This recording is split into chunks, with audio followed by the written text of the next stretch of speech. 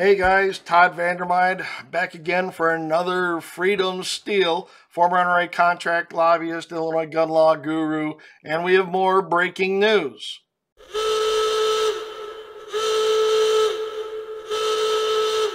So it now appears that the same order that was entered in the Beavis and the Herrera cases has been entered in the 4 Southern Illinois cases, that no judge in regular active service has requested a vote on the petition for rehearing en banc, and that all members of the original panel have voted to deny panel rehearing. Therefore, the en banc and the rehearing are denied. So there it is.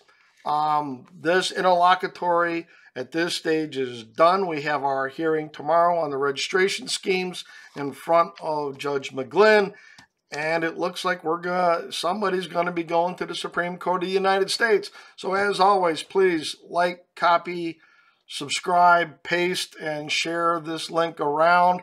But that's it. So it looks like SCOTUS bound one way or the other. And as always, frag out.